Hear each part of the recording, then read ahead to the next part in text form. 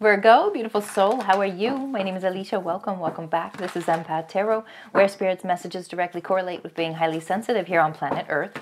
Now, in this reading, we will be pulling some messages that will help uncover any abundance blocks you might be experiencing at this time, money or love related. If there is a certain amount of money you would like to manifest into your beautiful life or that special somebody, go ahead and hit that like button and subscribe. If you're interested in receiving a personal reading with myself and Spirit, all of the details will be down in the description box below. Along with my husband, if you haven't yet, check him out. He's over at 7D Tarot. And be sure to stick around until the end of this reading. We will be pulling a final message from the universe. Okay,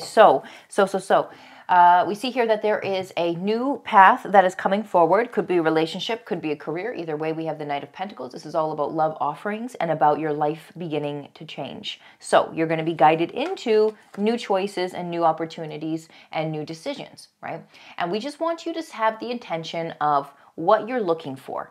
Not where you're at, not what you want changed, but what you are looking for, okay? What you are desiring and how you are desiring to feel in your life, right? Not what is, right? Again, not what's been, right? Not what you think you have the possibility of achieving, none of that, because it's all limiting. What we want you to do is just feel what you want out of this outcome, okay? That's where we want you to keep your focus. That's where your intention lies. That way, when you show up every single day and you apply the practices and you stay consistent, you have that intention in the back of your awareness, right? Because that intention is everything. We get what our intention is. It's an intention-based universe, right? The only time it's going to get confusing is if you lose track of your intention. So keep that intention. Now, on your journey, you're going to go through moments where you're going to feel disconnected, separated, uncertain, wondering if what you're doing is right. Anytime you feel, we'd like to say lost, but really lost is a state of mind, and not knowing where you're going is an opportunity to choose another path forward. And so whenever you are in a not knowing state, right, that's where you are going to want to take a pause, take a rest, and reconnect, right? Reconnect, reconnect, reconnect. Right now, we see that there are choices in your current life that you are weighing the options of leaving behind.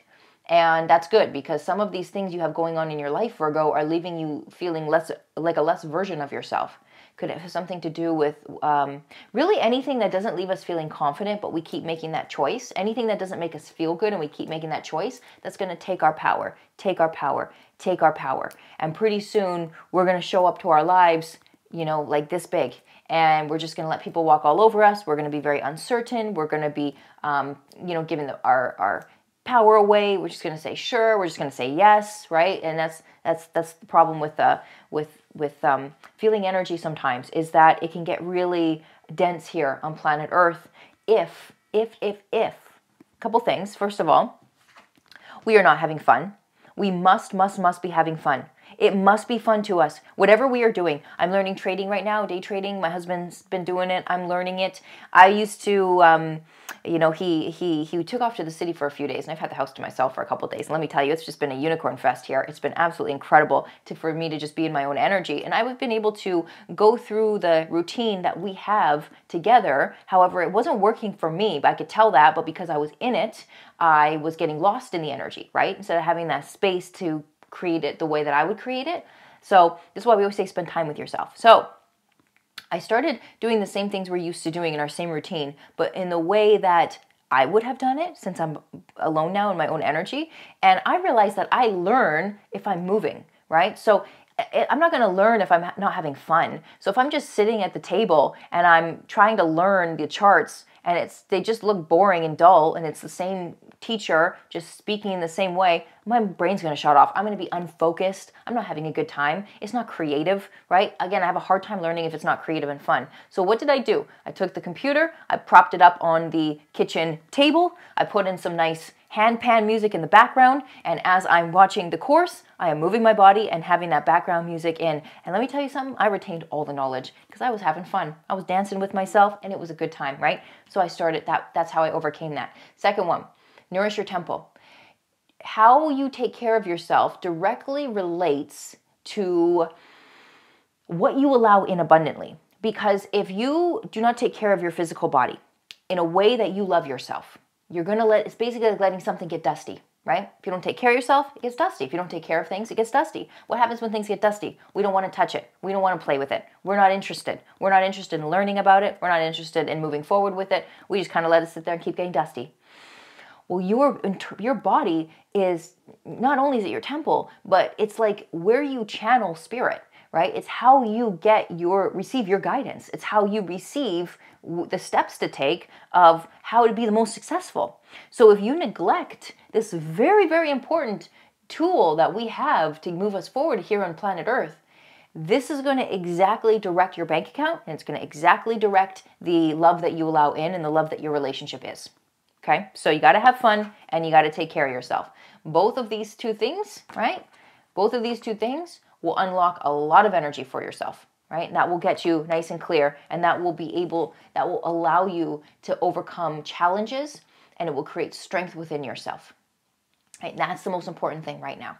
Your affirmation for the day is, I was born to do this, it's go time. And this is your energy right now. I was born to do this, it's go time. It is go time, baby. It is time for you to live a life of fun, creativity, taking care of yourself, and really living in that state of joy. And you deserve this. And again, anytime we neglect something, we do not feel joyful, right? Anytime we let something get dusty, we're not joy. We're not feeling joy, right? We neglect our bodies, no joy. We neglect, having intention in our lives, no joy. We neglect getting better at what we're doing, right? The intention of building on our skill set, learning new skill sets, these kinds of things, right? We get dusty. We don't want that. So the angels say to you, joy is the highest energy of all. It's the magical sense that everything is possible. Joy springs from appreciating the gifts within each moment, and joy allows you to attract and create your present and future moments at their highest possible level. And right now the universe is going to remind you, right? Anytime, again, you are feeling uncertain, not knowing, that is where you go in and you reconnect. Spend some time in nature, sound heal, move, whatever it is that allows you to feel peace within your body. And then what's going to happen is that you are going to receive inspiration. You're going to receive inspiration from your outer world. You will not receive this inspiration from your outer world if you are in an uncertain place. So it's very important you remember this, always and forever. When you are feeling uncertain or not knowing, that is not the time for you to go and try to figure things out in your life ever. It means that you're in the present energy of a frequency that will not give you clarity, and you need to raise your frequency to receive clarity. And then you are going to receive the inspiration and the guidance about what path to move forward on. That's the thing. That's when you are going to see that path illuminated.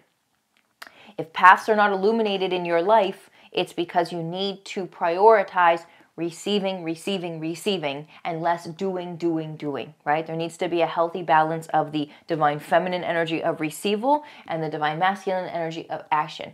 If you are not taking care of your physical body, that shows that you love yourself, and creating your life in a way that is playful and exciting for you, fun for you, you will miss out on the magic of what it is to be guided by the universe. These two things are basically the essentials of it, right? So it's so important because the thing is that the universe has big plans for you, right?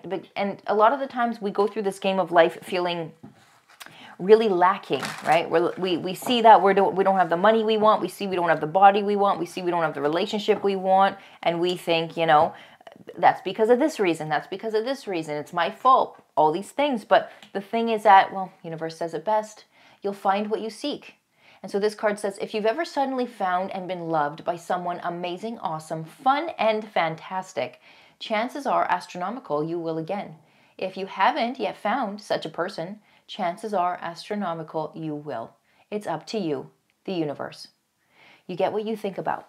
And right when we were pulling this card, we also pulled out the Justice card in reverse. And the Justice card is the Law of Attraction card. Remember, Virgo, you get what you see. You get what you think about. So stop thinking about stuff. Stop trying to fix things. Stop looking at your life as you are the victim, because you are not. But what we're seeing here is that it's time for you to start putting the focus on taking care of yourself. And it's time for you to start creating a life that you actually enjoy, that's fun for you.